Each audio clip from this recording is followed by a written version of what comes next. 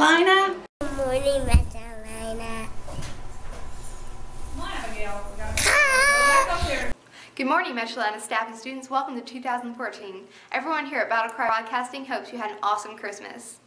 This week, the high school will spend 2 days in many apologetic conferences. The Museum of Truth will also be here. For more information for when your class will be visiting it, ask your teachers.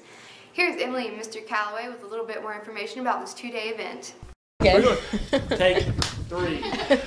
What are apologetics? Apologetics are an opportunity to learn how to defend our faith through the truth of God's Word, to be able to take truths from God's Word and also with archaeological and historical facts prove the existence of Jesus, and the Bible is true. Okay, what is your vision for the week? My vision is that students will come out really with a real understanding factually, historically and archaeologically, that all this is true. It's not some fiction, it's not some fable, but it's true. What activities will be going on during the week? Well, I'm excited. The Museum of Truth is going to be here, which is a museum that has over 300 artifacts that prove the existence of Jesus, that prove the reliability of his resurrection. I think that the museum and the artifacts will blow students away. What do students need to bring each day?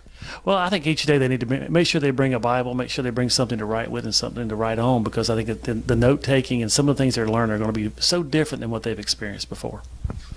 And who else will be speaking?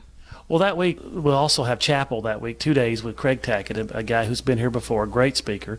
But beyond that, we're going to have different seminars each day. I'll be doing one that's been entitled How to Think Christian in a Non-Christian Culture, which will look at worldviews and what other people believe and why the worldview of a Christian is so different and so unique. Mr. McDowell will be doing a seminar on really proving the existence of Jesus as well. And then Mr. Risley will be doing some things in regards to science. Not that science and the Bible contradict each other, but they complement each other. They actually work together to prove the truth and the existence of God. Thank you. Thank you. Those are your announcements for January 6, 2014. If any students would like to submit announcements for the Monday morning news, please see Ms. Ferguson in F1. Also, be sure to grab a copy of Battle Cry newsletter found throughout the middle and high school areas. Have a great day, Metrolina. Here's Faith with your sports update. Good morning, Metrolina, and welcome to 2014. I've got your upcoming sports events for the week, so listen up. Middle school wrestling team has a match at the practice facility against Sun Valley today. Now tomorrow, January 7th, the boys varsity and JV basketball teams, along with the varsity girls basketball teams, have games here against Concord First Assembly beginning at 4 o'clock. Middle school boys and girls will play at Concord First Assembly. January 10th, this Friday night, the boys varsity, JV basketball teams, and the varsity girls basketball teams will play here against Westminster Catawba, and the games begin at 4. The boys and girls for middle school will play at Westminster Catawba. But don't forget, this Friday night, we're also representing the MCA alumni and their great accomplishments. Now, some highlights for indoor track is we are halfway through the winter sports season, and each team is doing a great job at representing MCA. This is the first year for indoor track led by Coach Honeycutt. They are having a great start to their season. Natasha Curry ran the 55-meter in 7.9 seconds, placing 7th out of 38 girls. Haley Haynes, Natasha, and Emily Erba and Mark Suits all ran the 300-meter run and placed in the top half of the finishers. Emily Anzaldi ran the 1,000-meter race in 4 minutes, 3.1 seconds. Congratulations, runners, on your great accomplishments.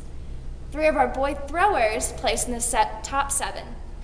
Billy Edwards led the way with a 3rd place finish and PR'd with 35 feet, 8 inches. In the 1,600-meter run, Nathan Singleton, Ethan Cesarski, Brandon Myers, Christian Bezic, Josh Jackson, and Austin Hall ran their personal best. Now, some middle school boys basketball highlights is they're off to a great season this year, and as of December 16th, they are 6-3. They've already won more games this year than they did all season last year. This is a great accomplishment, and we look forward to seeing more.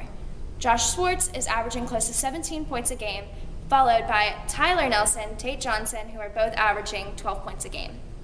Great job to our middle school boys and the other teams representing MCA. That's your sports updates for this week. Now listen up for your weekly Warrior Devotion.